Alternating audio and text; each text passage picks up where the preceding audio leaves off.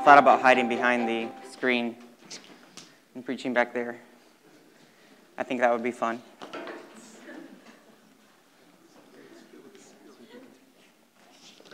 I don't know if I can preach with you sitting there all zombified up, Trevor. Well, still, you've got like a dozen socks.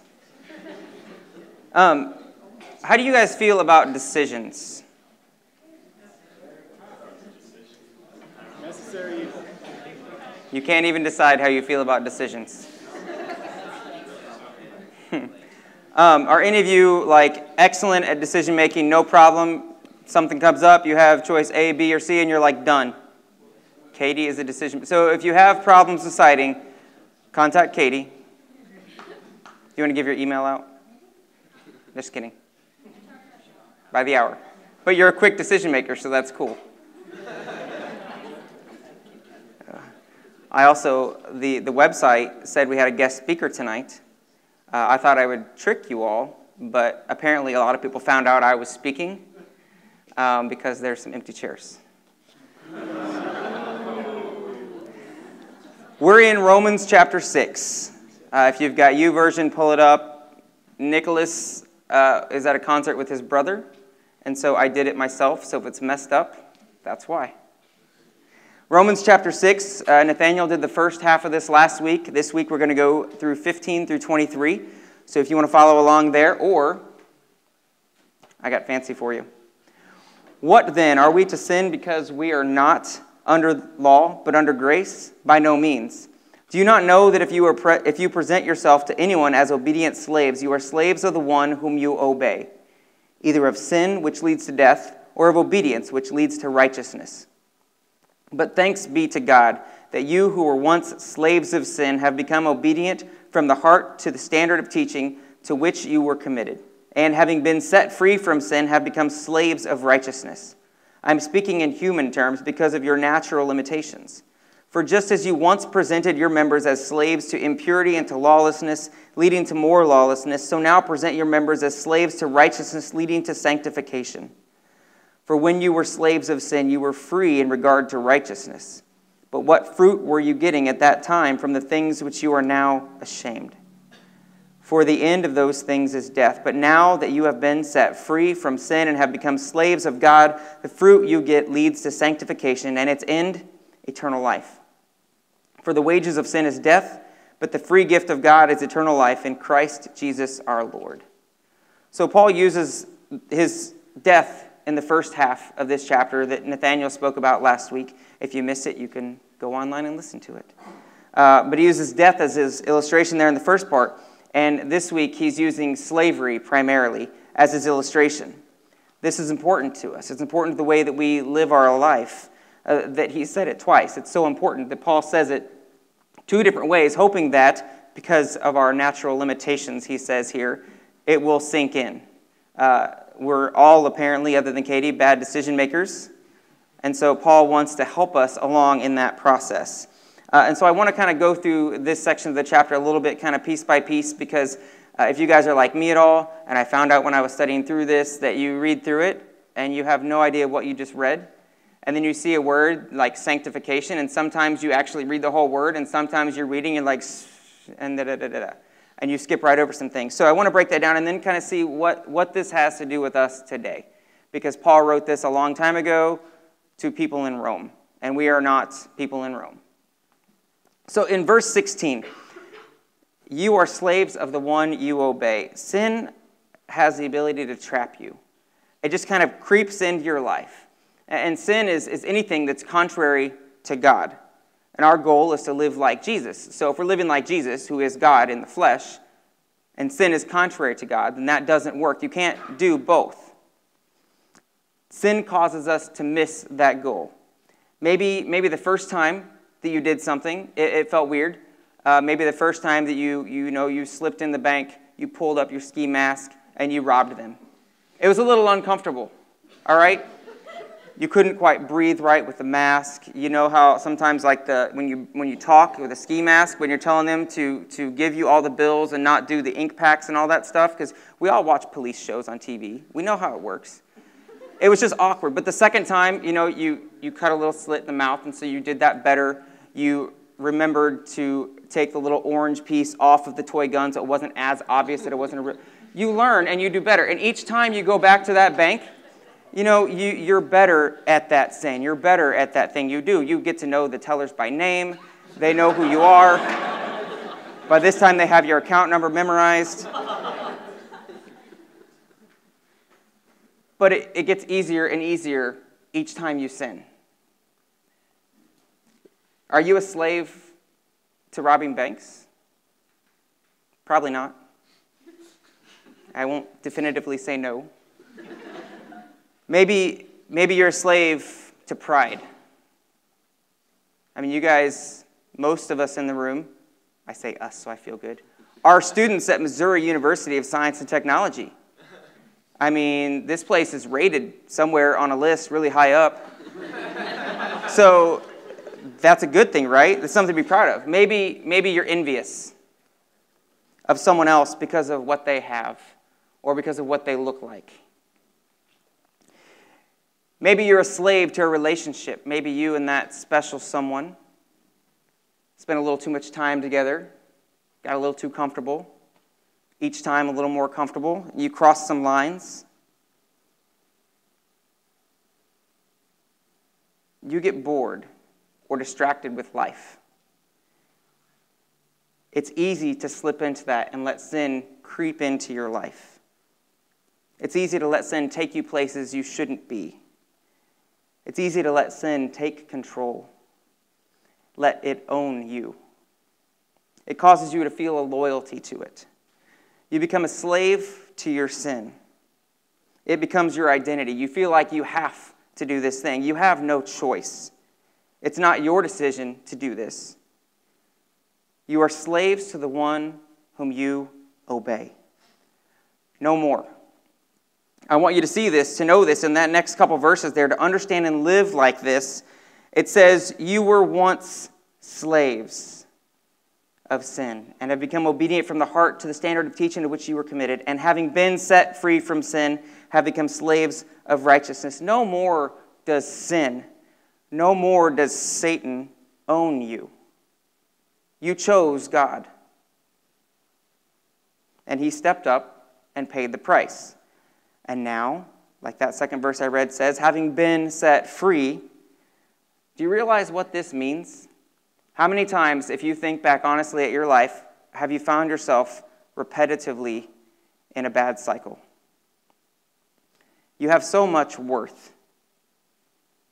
God did this for you, and you are free. From whatever you thought had you, whatever you thought owned you, no more. You were slaves, and you have already been set free. It is done. You once presented yourself, verse 19, presented your members as slaves to impurity and to lawlessness. Later in that verse it says, now you present your members as slaves to righteousness. Once you did impurity and lawlessness. Now you have righteousness. We forget that. We forget that we have righteousness. Whatever you once obeyed, whatever you previously did, whatever you thought, whatever you experienced, whatever you have seen, wherever you have been, no more. We used to obey impurity and lawlessness, but now I know that I can be obedient to righteousness. Now in verse 22 it says that you have been set free from sin. I can't stress this enough. Not you will be set free from sin, not you're on the list, I'll see if I can get to you. You have been set free from sin. So produce fruit through Christ to sanctification. And there's the word again, and I thought I would define it because I know sanctification. Of course I know what that means, so I looked it up to be able to explain it to you better. It's one of those you can use in context. I had a guy in college, super smart guy, probably like you guys, sort of. Big words was all he used. Big words were all he used, and he used good grammar as well. But he would read a lot, and he could use big words in context, but he didn't know what they meant. And I am not that intelligent. but I picked up on this. I mean, I'm okay compared to some people. But I picked up on this, and one day I asked him, and I think Shandy may know Chris Cheney. Yeah, she knows him. So this makes a better mental image for her, and he's an awesome guy. He actually worked ahead and got a semester ahead in college. I don't know. I watched The Matrix with him once to get him to shut up, and we were up till like 3 in the morning talking about Christology in The Matrix. Never invited him into my room again. But he would use these big words, and one time I called him out, not in public at all, because that's just a terrible thing to do, but I called him, I was like, Chris, do you even know what that word means? He's like, no. Sanctification means to make holy. So produce fruit, do things, show people that you are saved, that you are free from sin through Christ, to make them holy, to make yourself holy. That fruit that you produce shows your holiness in God. It is your choice. The wages of sin is death, but the free gift of God is eternal life.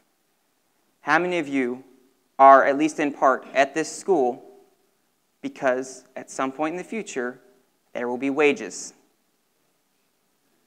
Okay? Okay, there you go. Wages are good, okay? It's important. You work, and you expect to be compensated accordingly. So you get a degree from Missouri University of Science and Technology, and you have all these clubs and design teams and organizations, and of course, any employer is going to be impressed that you are part of CCF, and they're going to pay you. What's the ranking we have? Universities, like it's like one of the top 5, the third, top 3, whatever, in awesome salaries to go forward. Keep that in mind. Keep in mind how much you love your staff here at CCF.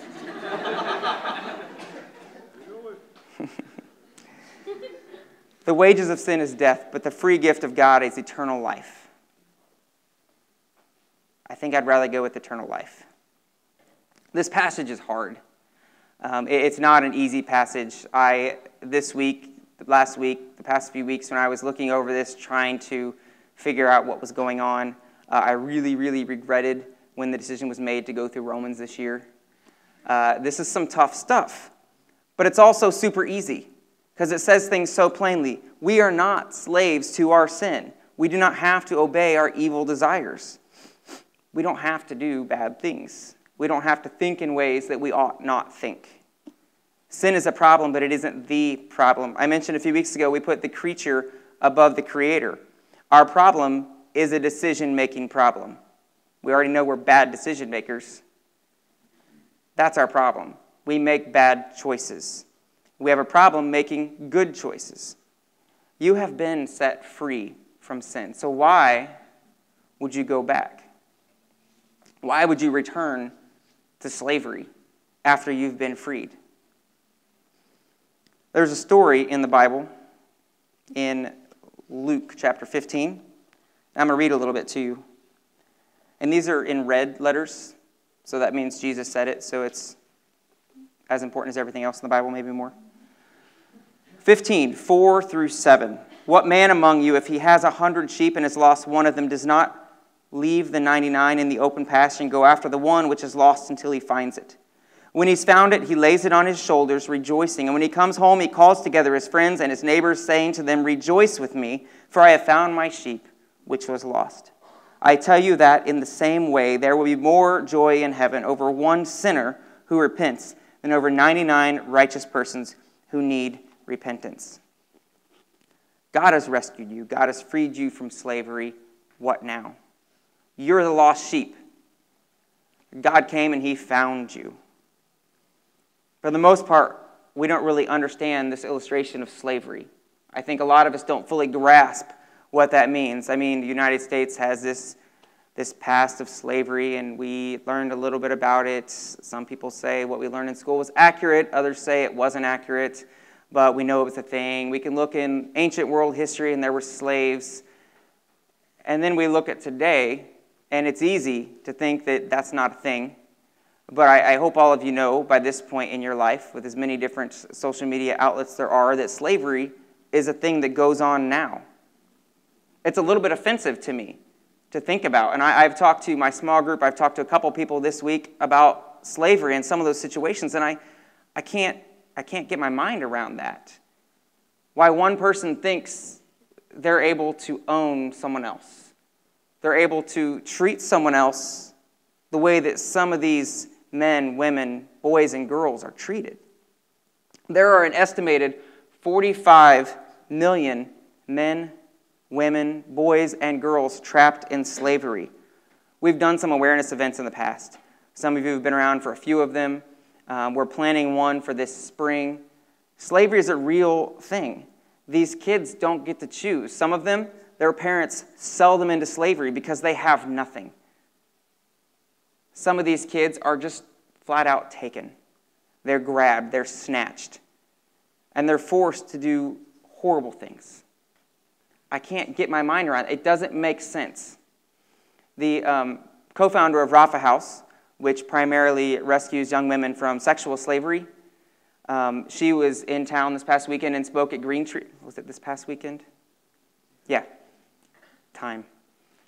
This past weekend, and she spoke there.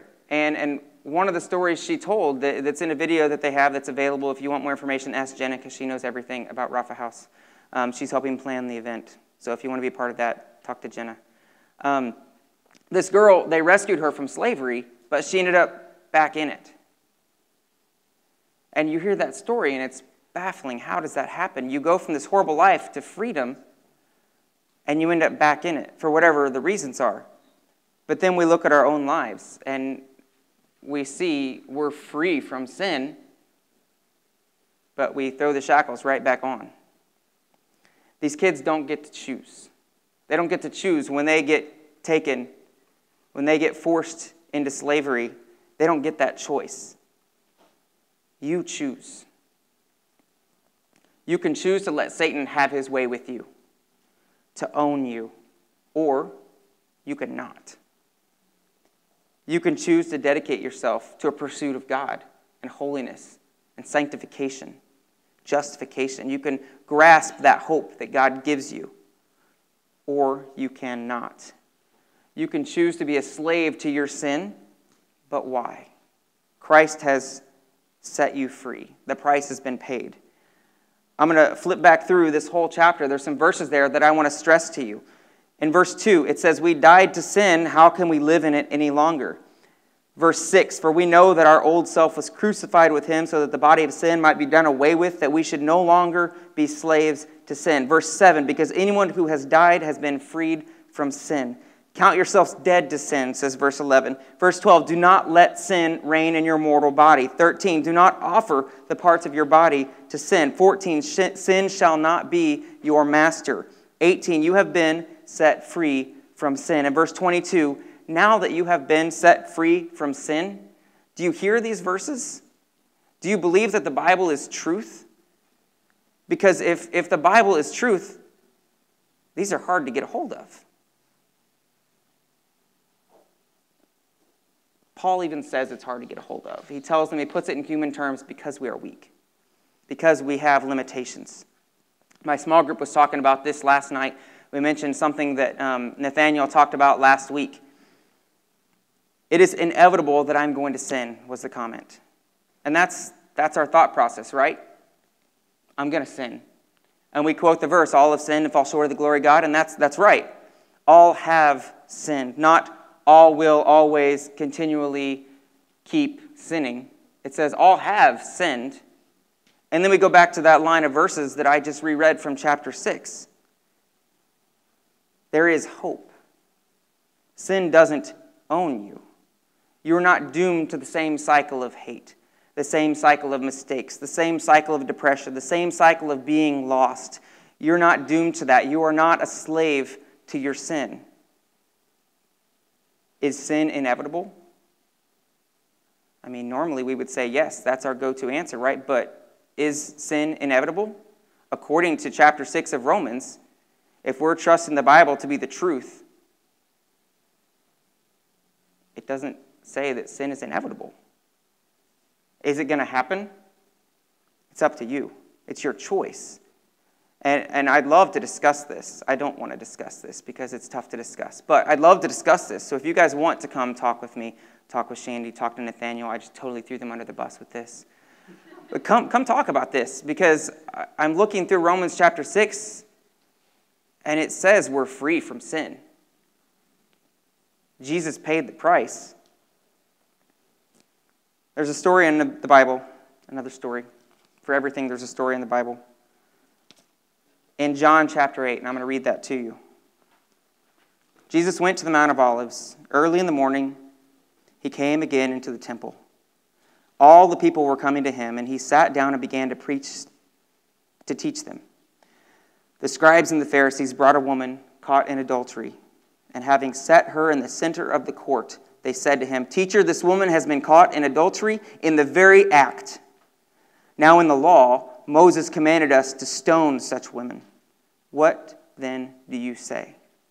They were saying this, testing him, so that they might have grounds for accusing him.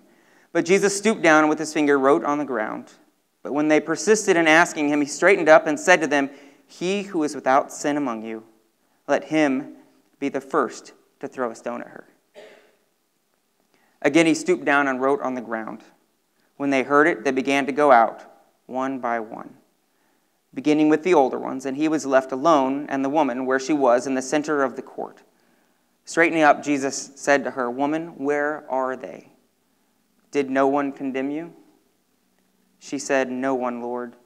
And Jesus said, "I do not condemn you either. Go, from now on, sin no more."